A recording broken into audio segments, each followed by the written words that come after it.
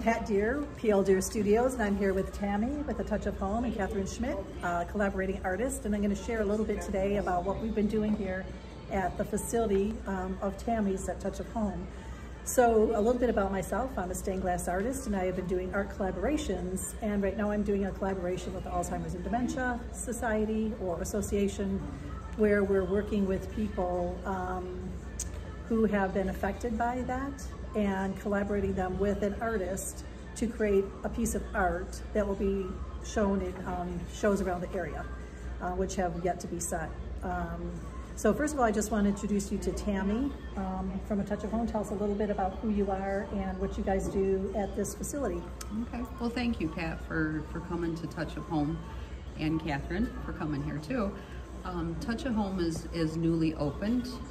It's an adult daycare center here in Adrian. We've been open for about a year.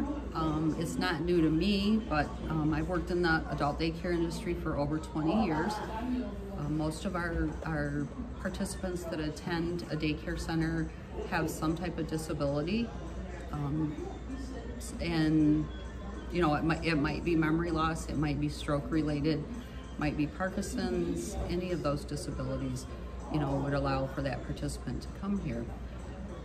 From my experience, what I've seen so often in the past is when we learn of these people having a disability, sometimes we park them in the corner and we forget what their abilities are. This project that Pat and Catherine and CJ brought to us, you know, just really showed what our folks are capable of doing. Thank you. I'm so glad you brought that up. I read a book by John Zeisel, and it was called I'm Still Here. And it gave me the inspiration to do this collaboration to show some of the fabulous things. So she mentioned CJ Bauschka. This was one of the dragonflies that, do you call your people that come residents? They're participants. Participants, okay. So participants made in the class. And then Catherine took inspiration from them to create her own work of art. So I'm going to actually introduce you to her next and tell us who you are as an artist and why you participated. And then we have to see your beautiful work because it's fabulous. I'm Kathy Schmidt from Tecumseh, and I have been working with textiles, fabrics, beads, printing, painting, all manner of embellishments in my artwork for well over 50 years.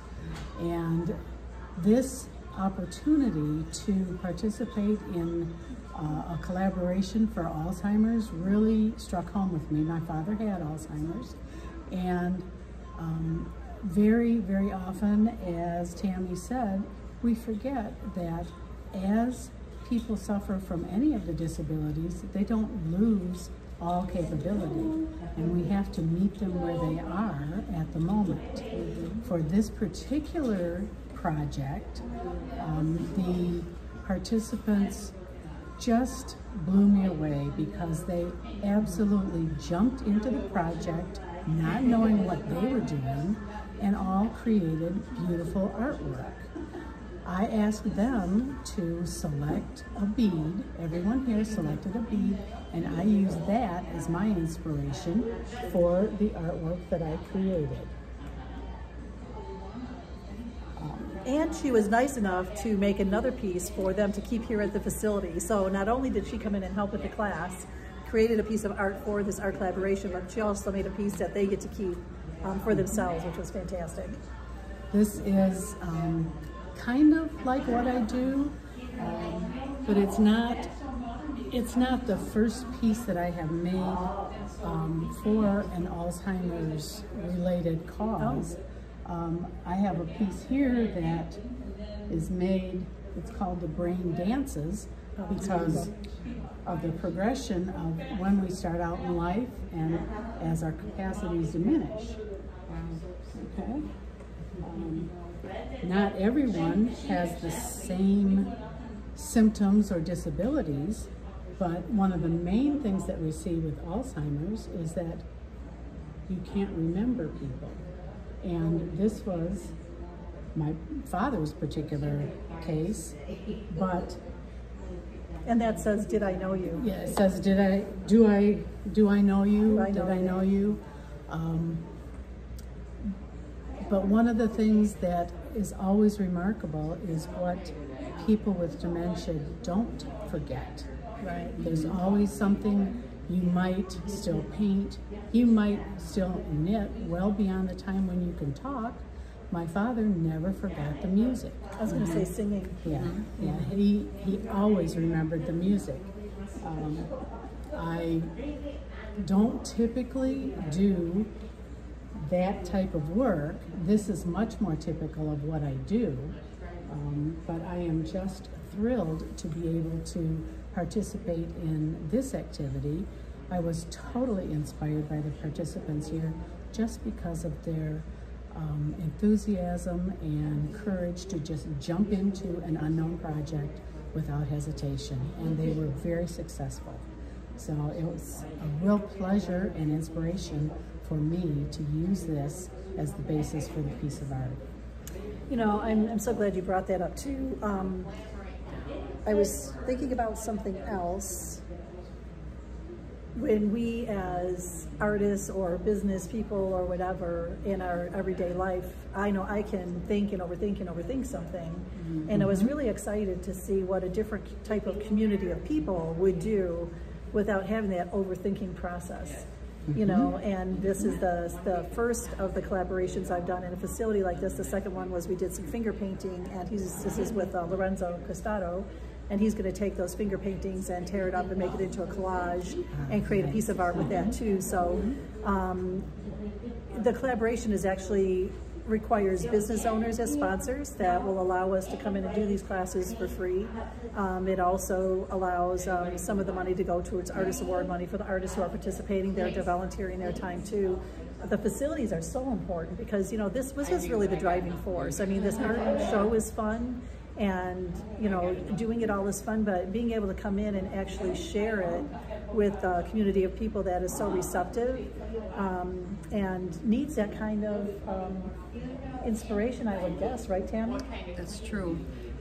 It's such a pleasure that we were able to be with you guys for this art project. It was very intriguing for the participants to be able to pick out their very own beads. I mean, each one of them had a special interest in those beads. You know, they laid them out, developed their dragonflies. It was truly joyful to be able to watch them. Yeah, and they really had no idea what they were creating, but they were so willing to follow along, and each bead and each color was very special to them. I didn't realize that you had made others for the same in the same effort. So tell me how you got involved in that. These are just personal pieces. Just to personal me. pieces, okay. Just because of my father having Alzheimer's. Right. And kind of memory pieces, but kind of thinking of how Alzheimer's in particular affects people. It's so devastating to lose your brain power. And what kinds of things did he like to continue to do? Oh, he was a woodworker, and he did that absolutely as long as possible. He was also a guy who enjoyed a good party. Okay. So, you know, if we got together and had some laughs, it didn't matter if he remembered who you were. Right. That was just part of his personality. Right. So that was important to him too. But the singing, he was from kind of a musical family of which I did not get one note. Right. But whenever the music was played, he could sing along or hum along, and that was well into the time when he could no longer even feed himself. Right. So, I mean, that really continued up until he was gone. Right. Well, I have to thank you guys. I'm trying to keep these to 10 minutes just to make sure you're still intrigued by the end, but I want to get a little bit more of an idea of what this collaboration actually is. It's 10 teams of people, and the people include may include a facility like this, an artist like Kathy, a business sponsorship like Deere Electric, an adult care facility. So you happen to be both. You offer the inspiration and are the adult facility.